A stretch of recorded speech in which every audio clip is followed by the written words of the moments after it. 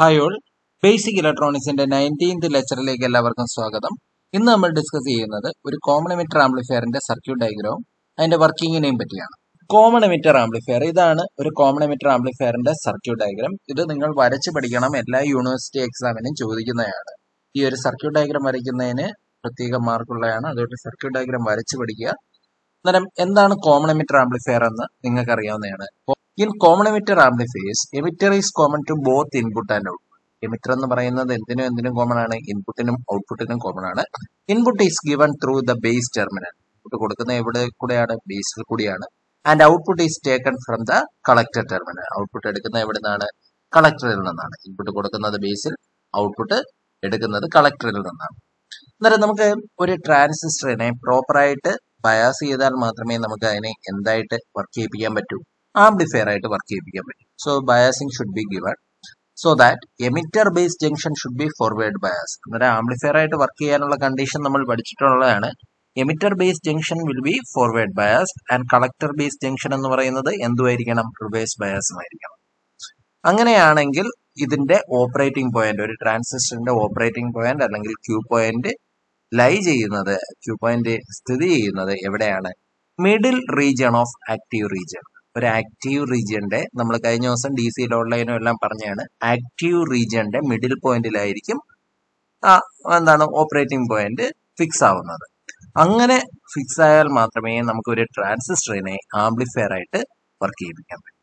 So when an input is applied to the base current IB is produced. നമ്മൾ ഇവിടെ ഒരു input ട്രാൻസിസ്റ്ററിന്റെ ബേസിലോട്ട് കൊടുത്തു കഴിഞ്ഞാൽ എന്ത് പ്രൊഡ്യൂസ് ചെയ്യുന്നു, ഒരു വോൾട്ടേജ് കൊടുത്തു കഴിഞ്ഞാൽ അല്ലെങ്കിൽ ഒരു സിഗ്നൽ കൊടുത്തു കഴിഞ്ഞാൽ എന്ത് പ്രൊഡ്യൂസ് ചെയ്യുന്നുണ്ട്, ബേസ് കറണ്ട് പ്രൊഡ്യൂസ് ചെയ്യുന്നുണ്ട്. IB എന്ന് പറയുന്ന ഒരു ബേസ് കറണ്ട് പ്രൊഡ്യൂസ് ചെയ്യുന്നുണ്ട്. ട്രാൻസിസ്റ്ററിനെ നിങ്ങൾ പഠിച്ചിട്ടുള്ളതാണ്, common emitter ആംപ്ലിഫയറിനുള്ള current gain. Current gain എന്ന് പറയുന്നത് എന്താണ്, ബീറ്റയാണ് കറണ്ട് ഗെയിൻ. കറണ്ട് ഗെയിൻ എന്ന് വെച്ചാൽ output current divided by input current ആണ്. IC ബൈ IB എന്ന് പറയുന്നതാണ് ബീറ്റ. അതുകൊണ്ട് നമുക്ക് IC എന്ന് പറയുന്നത് എന്തെന്ന് എഴുതാം, ബീറ്റ ടൈംസ് IB എന്ന് എഴുതാം. എന്ന് വെച്ചാൽ നമ്മൾ ബേസിൽ ഒരു കറണ്ട് കൊടുക്കുന്നു, ഔട്ട്പുട്ടിൽ ഒരു കറണ്ട് കിട്ടുന്നു. അന്നേരം എത്രമാത്രം കറണ്ട് ഗെയിനോട് കൂടിയാണ് ഔട്ട്പുട്ടിൽ കിട്ടുന്നതെന്നാണ്. ബേസിൽ കൊടുക്കുന്ന കറണ്ടിനെ ബീറ്റ ടൈംസ് കറണ്ട് ഗെയിനോട് കൂടിയാണ് നമുക്ക് ഔട്ട്പുട്ടിൽ കിട്ടുന്നത്. ഓക്കെ, അന്നേരം when input is applied to the base, അന്നേരം നമ്മൾ ഇൻപുട്ട് എവിടെ അപ്ലൈ ചെയ്യുന്നു, ബേസിൽ അപ്ലൈ ചെയ്യുന്നു. അന്നേരം ഒരു ബേസ് കറണ്ട് IB എന്ന് പറയുന്ന ഒരു ബേസ് കറണ്ട് ഇങ്ങോട്ട് പ്രൊഡ്യൂസ് ചെയ്യുന്നുണ്ട്. ഈ ട്രാൻസിസ്റ്റർ ഈ ബേസ് കറണ്ടിനെ ബീറ്റ ടൈംസ് ആംപ്ലിഫൈ ചെയ്താണ് നമുക്ക് എവിടെ തരുന്നത്, കളക്ടറിൽ തരുന്നത്. കറണ്ട് ഗെയിൻ കൊണ്ട്, ഇൻപുട്ടിനെ കറണ്ട് ഗെയിൻ കൊണ്ട് മൾട്ടിപ്ലൈ ചെയ്തിട്ടാണ് നമുക്ക് ഇവിടെ തരുന്നത്, കളക്ടറിൽ തരുന്നത്. അന്നേരം കോമൺ എമിറ്റർ കോൺഫിഗറേഷന്റെ കേസിൽ കറണ്ട് ഗെയിൻ എന്ന് പറയുന്ന ബീറ്റയാണ്. സോ നമുക്ക് കിട്ടുന്ന ഔട്ട്പുട്ട് കറണ്ട് എന്ന് പറയുന്നത് IC എന്ന് പറയുന്നത് എന്താണ്, ബീറ്റ ടൈംസ് IB ആണ്. അതിന്റെ ഭാഗമായിട്ട് കളക്ടർ കറണ്ട് എന്ത് ചെയ്യുന്നു, ഇൻക്രീസ് ചെയ്യുന്നു. The voltage drop across resistor RC also increases. Collector current increase ചെയ്ത് കഴിഞ്ഞാൽ, കളക്ടറിലോട്ട് വരുന്ന കറണ്ട് ഇൻക്രീസ് ചെയ്ത് കഴിഞ്ഞാൽ RCക്ക് അക്രോസ് ആയിട്ട് വരുന്ന വോൾട്ടേജ് ഡ്രോപ്പും എന്ത് ചെയ്യുന്നുണ്ട്, ഇൻക്രീസ് ചെയ്യുന്നുണ്ട്. അതാണ് നമ്മൾ എവിടെ കളക്ട് ചെയ്യുന്നത്, ഔട്ട്പുട്ടിൽ കളക്ട് ചെയ്യുന്നത്. ഔട്ട്പുട്ടിൽ ഈ ഇൻക്രീസ് ചെയ്യുന്ന വോൾട്ടേജ് ആണ് നമ്മൾ എവിടെ കണക്ട് ചെയ്യുന്നത്, ഔട്ട്പുട്ടിൽ നമ്മൾ കളക്ട് ചെയ്യുന്നത്.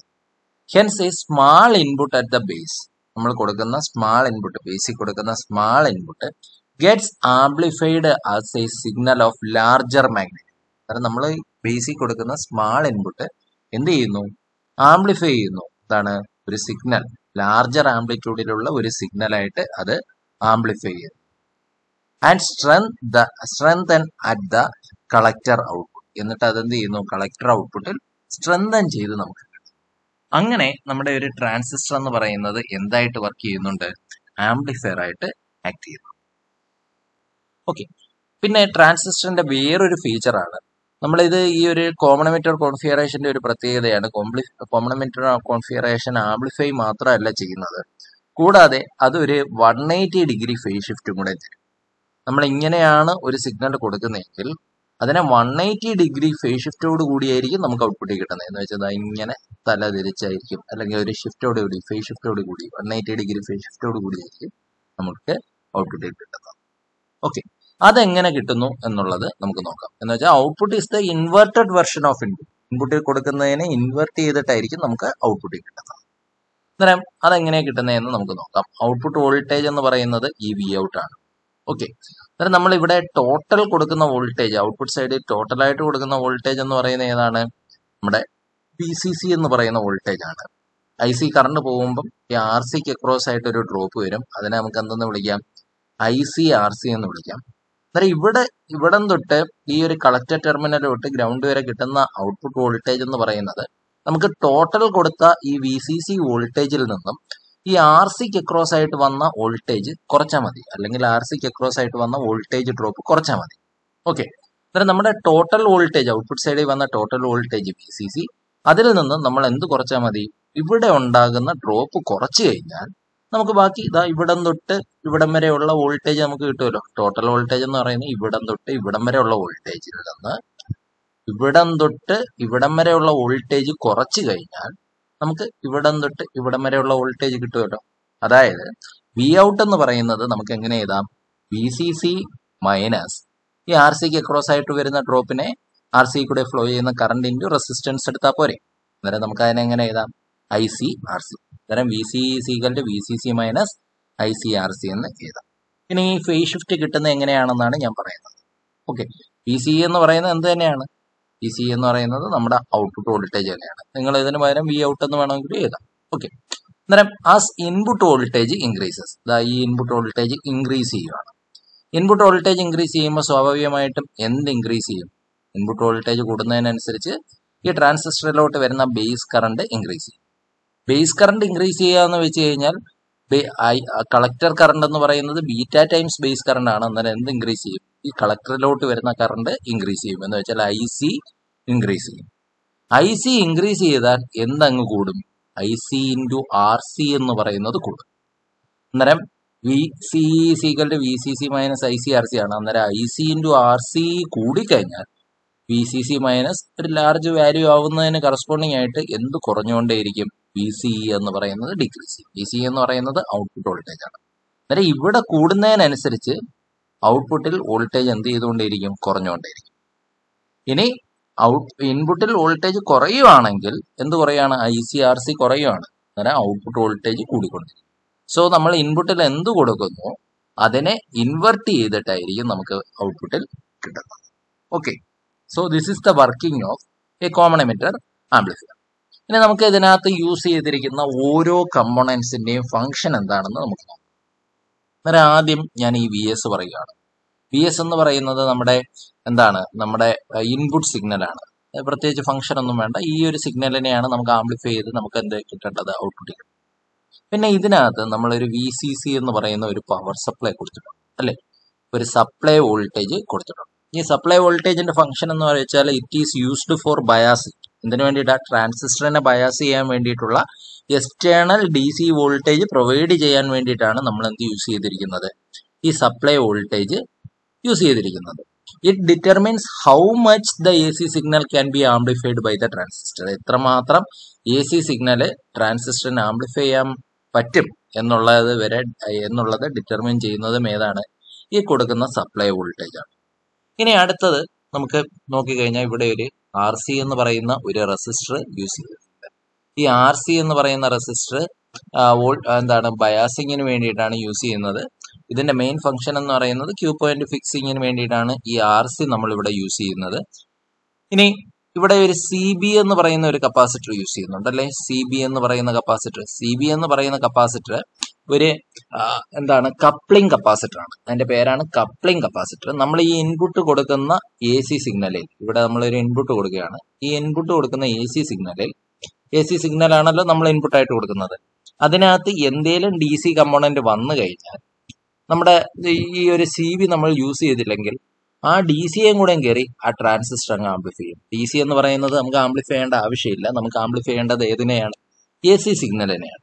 അങ്ങനെയുള്ള ആ DC സിഗ്നലിനെ ബ്ലോക്ക് ചെയ്യാൻ വേണ്ടിയിട്ടാണ് ഈ ഒരു CB എന്ന് പറയുന്ന കപ്പാസിറ്റർ യൂസ് ചെയ്തിരിക്കുന്നത്. അതായത് CB എന്ന് പറയുന്നത് എന്താണ്? ഒരു കപ്ലിംഗ് കപ്പാസിറ്റർ ആണ്. അതിന്റെ ഫംഗ്ഷൻ എന്ന് പറയുന്നത് CB blocks the DC component, അല്ലെ? നമ്മുടെ സിഗ്നലിനകത്ത് പ്രസന്റ് ആയിട്ടുള്ള DC കമ്പോണന്റിനെ ബ്ലോക്ക് ചെയ്യുകയും AC കമ്പോണന്റിനെ മാത്രം പാസ് ചെയ്യുകയും ചെയ്യും. കപ്പാസിറ്ററിന്റെ ഒരു പ്രോപ്പർട്ടിയാണ് കപ്പാസിറ്റർ നമ്മൾ പഠിപ്പിച്ച സമയത്ത് നമ്മൾ പറഞ്ഞായിരുന്നു, കപ്പാസിറ്ററിന് എന്തിനുള്ള പ്രോപ്പർട്ടി ഉണ്ട്? ഡി സിയെ ബ്ലോക്ക് ചെയ്യാനും എ സിയെ പാസ് ചെയ്യാനും ഉള്ള പ്രോപ്പർട്ടിയാണ് അല്ലെ? അങ്ങനെ ഒരു സ്വഭാവമുണ്ട്. അന്നേരം ആ ഒരു അതാണ് നമ്മൾ ഇവിടെ യൂസ് ചെയ്തിരിക്കുന്നത്. അന്നേരം നമ്മൾ കൊടുക്കുന്ന ഇൻപുട്ട് സിഗ്നലിൽ എന്തെങ്കിലും ഡി സി ഉണ്ടെങ്കിൽ അതിനെ തടയാൻ വേണ്ടിയിട്ടാണ് എന്ത് യൂസ് ചെയ്തിരിക്കുന്നത്? ഈ സി ബി എന്ന് പറയുന്നത് യൂസ് ചെയ്തിരിക്കുന്നത്. ഇതിന്റെ കൂടെ തന്നെ നമുക്ക് ചേർത്ത് പറയാം സി സി. സി സി എന്ന് പറയുന്നത് നമുക്ക് ഇവിടെ കിട്ടുന്ന ഔട്ട്പുട്ട് സിഗ്നലിൽ എന്തെങ്കിലും ഡി സി വരികയാണെങ്കിൽ അതിനെ ബ്ലോക്ക് ചെയ്യാൻ വേണ്ടിയിട്ടാണ് നമ്മൾ എന്ത് യൂസ് ചെയ്യുന്നത്? സി സി യൂസ് ചെയ്യുന്നത്. ഇത് ഈ സി ബിയും സി സിയും എന്ന് പറയുന്നത്, സി സി എന്ന് പറയുന്നത് ഇനി നമുക്ക് ഒരു ആംപ്ലിഫയർ സ്റ്റേജ് ഉണ്ടെങ്കിൽ അതുമായിട്ട് കണക്ട് ചെയ്യാൻ വേണ്ടിയിട്ടാണ് സി സി യൂസ് ചെയ്യുന്നത്. അങ്ങനെ വരുമ്പോഴത്തേക്കും അടുത്ത ആംപ്ലിഫയർ സ്റ്റേജിലോട്ട് പോകുമ്പോൾ ഡി സി ഒന്നും വരാൻ പാടില്ല. ആ ഡി സിയെ ബ്ലോക്ക് ചെയ്യാൻ വേണ്ടിയിട്ടാണ് എന്ത് യൂസ് ചെയ്യുന്നത്? സി സി യൂസ് ചെയ്യുന്നത്. ഓക്കെ, അന്നേരം സി ബിയുടെയും സി സിയുടെയും ഫംഗ്ഷൻ എന്ന് പറയുന്നത് എന്താണ്? കപ്ലിങ്ങിന് വേണ്ടിയിട്ടാണ് ഡി സിയെ ബ്ലോക്ക് ചെയ്യുക എന്നുള്ളതാണ്. ഇനി അടുത്തതാണ് എമിറ്റർ ബൈപാസ് കപ്പാസിറ്റർ. ഈ കാണുന്ന ഒരു കപ്പാസിറ്റർ ആണ് എമിറ്റർ ബൈപാസ് കപ്പാസിറ്റർ, സി എന്ന് പറയുന്നത്. അത് സാധാരണ ഇവിടെ ഒരു RE എന്ന് പറയുന്ന ഒരു എമിറ്റർ റെസിസ്റ്റർ വെച്ചിട്ടുണ്ട്. അതിന് പാരലൽ ആയിട്ടാണ് എന്ത് കണക്ട് ചെയ്തിരിക്കുന്നത്? ഈ ഒരു ബൈപാസ് കപ്പാസിറ്റർ കണക്ട് ചെയ്തിരിക്കുന്നത്.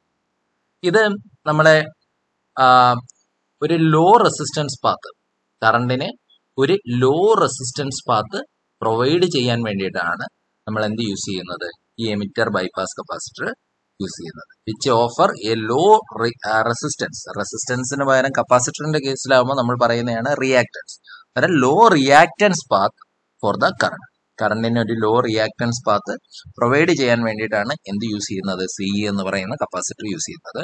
അത് എന്താണ്? Helps to eliminate negative feedback eliminate ചെയ്യാനും ഗെയിൻ ഇംപ്രൂവ് ചെയ്യാനും സഹായിക്കും. സി എന്ന് പറയുന്ന കപ്പാസിറ്റർ നെഗറ്റീവ് ഫീഡ്ബാക്ക് എലിമിനേറ്റ് ചെയ്യാനും ഗെയിൻ ഇംപ്രൂവ് ചെയ്യാനും കൂടെ സഹായിക്കും. ഓക്കെ, ഇനി അടുത്തതാണ് ഇതിനകത്ത് R1 R2 എന്ന് പറയുന്ന രണ്ട് റെസിസ്റ്റേഴ്സ് യൂസ് ചെയ്തിട്ടുണ്ട്. ഇതും ബയാസിങ്ങിന് വേണ്ടിയിട്ട് യൂസ് ചെയ്യുന്നതാണ്. ഈ രണ്ട് റെസിസ്റ്ററിനെ R1 R2 എന്ന് പറയുന്ന ഈ രണ്ട് റെസിസ്റ്ററിനെ വിളിക്കുന്ന പേരാണ് voltage divider biasing resistor, voltage divider resistor എന്ന് പറയാം. ഓക്കെ, അന്നേരം R1 R2വും ഈ RCയും R1 R2 ഈ RC RE ഇത് ഇത്രയും കൂടെ ചേർത്തിട്ടാണ് വോൾട്ടേജ് ഡിവൈഡർ ബയാസ്. നമ്മളിനി പഠിക്കും. R1 R2നെ വിളിക്കുന്ന പേര് എന്താണ്? വോൾട്ടേജ് ഡിവൈഡർ റെസിസ്റ്റേഴ്സ് എന്നാണ് പറയുന്നത്. ഇറ്റ് ഈസ് ഹെൽപ്സ് ഫോർ ബയാസിങ്ങിന് വേണ്ടിയിട്ടാണ് യൂസ് ചെയ്യുന്നത്. ഈ R1 R2 ആണ് നമ്മുടെ ബേസ് എമിറ്റർ ജംഗ്ഷനെ ഫോർവേഡ് ബയാസ് ആക്കുന്നത്. ഓക്കെ, R1 R2 എന്ന് പറയുന്ന രണ്ട് റെസിസ്റ്റേഴ്സ് ആണ് ബേസ് എമിറ്റർ ജംഗ്ഷനെ ഫോർവേഡ് ബയാസ് ആക്കുന്നത്. എമിറ്റർ ബേസ് ജംഗ്ഷൻ എന്ന് പറയുന്ന ഫോർവേഡ് ബയാസ് ആയിരിക്കണം എന്ന് പറഞ്ഞില്ലേ? അതേപോലെ കളക്ടർ ബേസ് ജംഗ്ഷനെ റിവേഴ്സ് ബയാസ് ചെയ്യിപ്പിക്കാനും ആവശ്യമായിട്ടുള്ള എല്ലാ സൗകര്യവും ചെയ്തു തരുന്നത് ഏതാണ്? R1 R2 എന്ന് പറയുന്ന റെസിസ്റ്റർ ആണ്. നമ്മൾ ഡീറ്റെയിൽഡ് ആയിട്ട് വോൾട്ടേജ് ഡിവൈഡർ ബയാസിംഗ് നമ്മൾ പഠിക്കും. ഓക്കെ, അതായത് ഇത് എന്താണ്? വോൾട്ടേജ് ഡിവൈഡിങ് റെസിസ്റ്റേഴ്സ് ആണ്.